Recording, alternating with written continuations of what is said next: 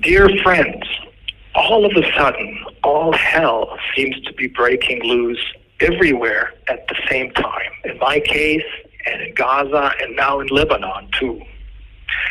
At first glance, it looks or seems like the very evil forces have now definitely gained the upper hand, but only at first glance. Remember what they say, don't judge a book by its cover.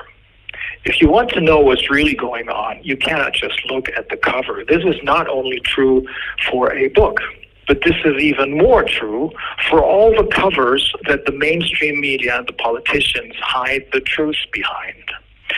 Remember Corona, and remember the secret panic papers detailing how best to spread panic among the population to make the people go along with the lockdowns and eventually even the shots.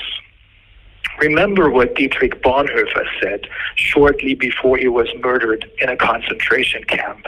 Our problem is not so much individual evil people, but it's really stupidity. The stupidity of the dumbed-down masses that we need to deal with and focus on. And remember what philosopher Immanuel Kant, one of the leading figures of the Enlightenment, said. It is cowardice that keeps the people stupid and docile, as they dare not use their own reasoning to decide what's good and what's evil, what's right and what's wrong. Sapere aude, he said. Dare use your own reasoning. So how do we understand what's really going on right now?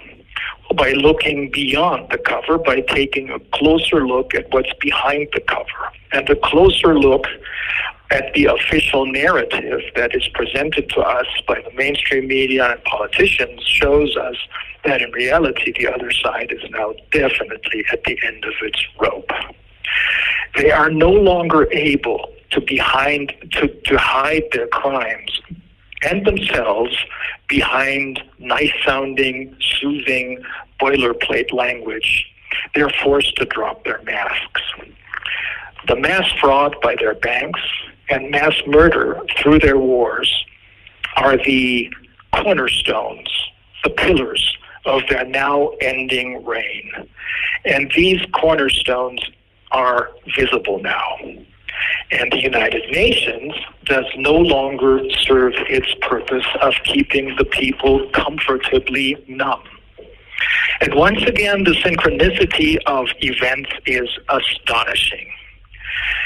In my criminal proceeding, new evidence has surfaced, irrefutable documentary evidence that shows that the criminal allegations against me have absolutely no basis whatsoever, but were staged by the rogue German Inland Intelligence Service, which is used by the current puppet administration's interior secretary to go after anyone who is not in line with the government's official narrative.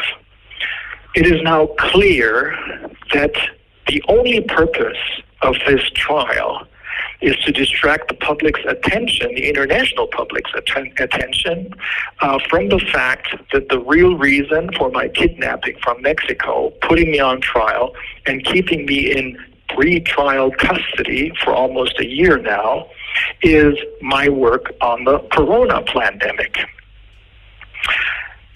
Well, why am I saying this? We have a smoking gun. And the smoking gun we found is one of the binders. In one of the binders we received from the prosecution, there is a piece of paper. Unlike all the other binders, this one does not only contain copies of the prosecution's file, rather the first page isn't really a first page.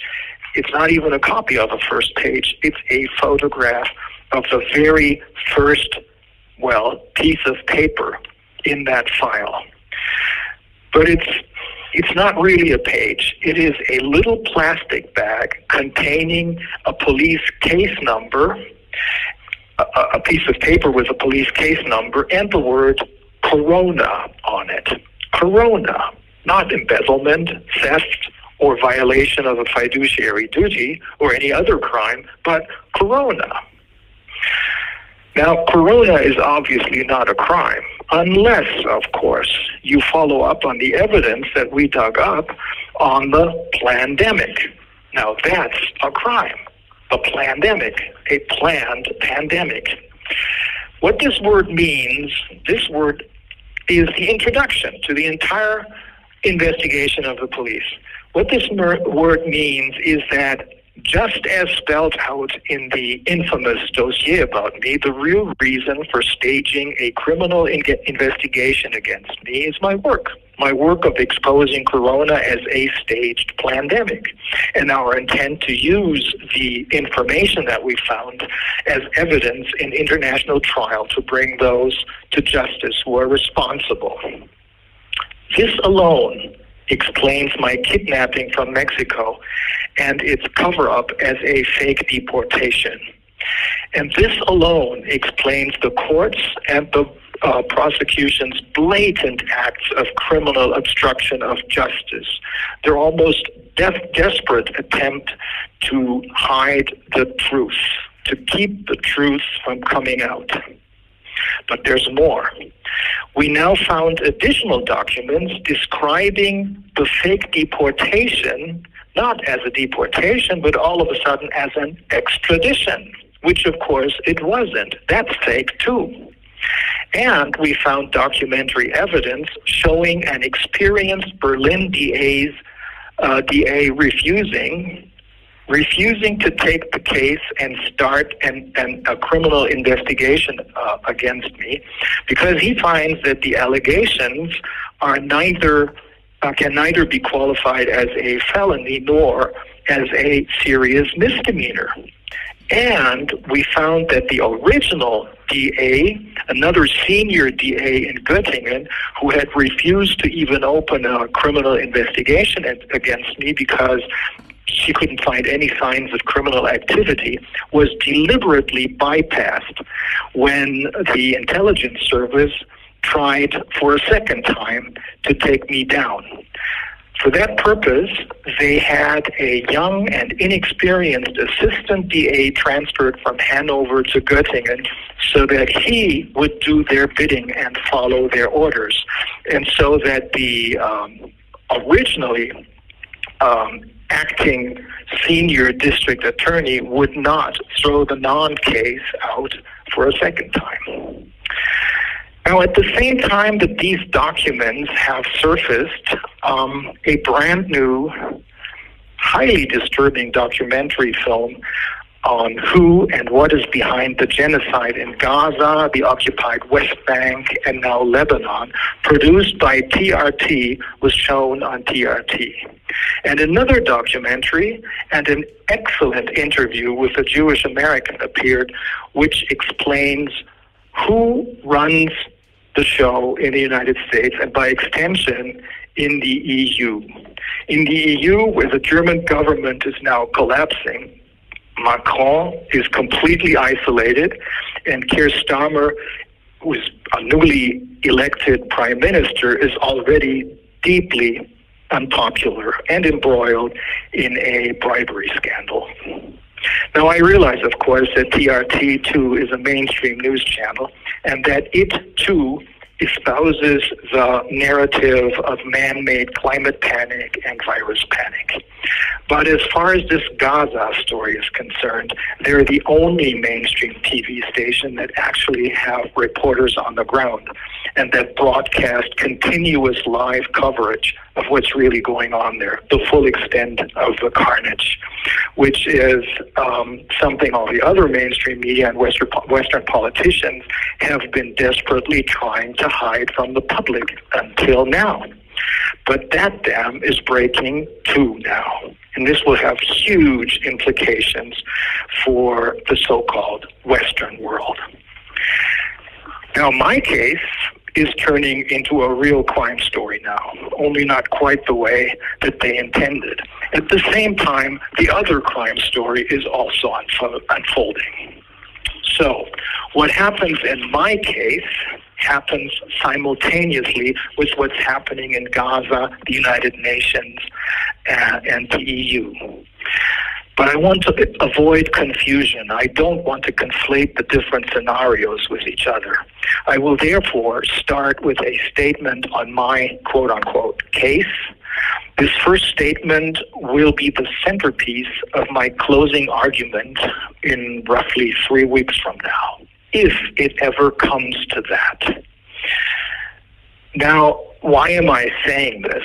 I'm saying this because there's so much happening right now with Corona that might yet stop the other side dead in their tracks. For example, a brand new decision by a court in Germany, which came down on September the 3rd, says that a hospital's decision to shut out a nurse who wanted to come to work because she wasn't vaccinated was illegal.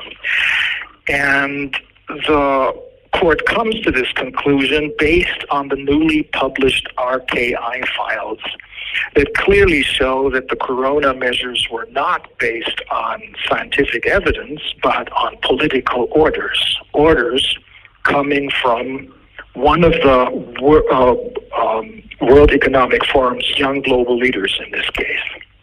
And the decision is also based on new real scientific evidence showing that the shots didn't do what politicians claimed they did. They did not provide the person who got the shots with immunity. Neither did they stop a vaccinated person from infecting others. Now, this first statement on my case, quote-unquote case, will then be followed by a statement on the incredible events unfolding in Gaza, at the United Nations, and in the EU, with a focus on the impending implosion of first the German puppet government and then the EU. Well, the message I'm trying to say or to send is this: don't judge a book by its cover.